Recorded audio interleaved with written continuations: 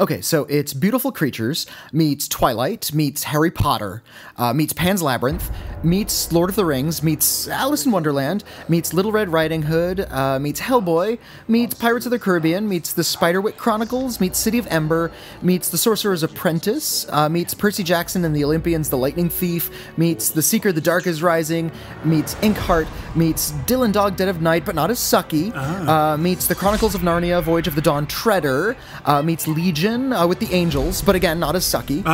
Meets that miniseries Neverwhere, a little bit of Blade, meets Clash of the Titans, the remake, meets Snow White and the Huntsman, meets Mirror Mirror, meets The Never-Ending Story, a little bit of Labyrinth thrown in, meets Eragon, meets Van Helsing, meets The Brothers Grimm, meets Stardust, meets Hansel and Gretel Witch Hunters, but with a new, hip, modern, supernatural, vampire, zombie, mummy, witch, monster, romance, sci-fi, kung fu, bullet time, action, fantasy, superhero, blog rock, 3D, CGI-filled female empowerment thriller vibe, based on a recent book for the 13 to 24-year-old comic book reading, tweeting, digital tweener YouTube generation, but with shadow hunters.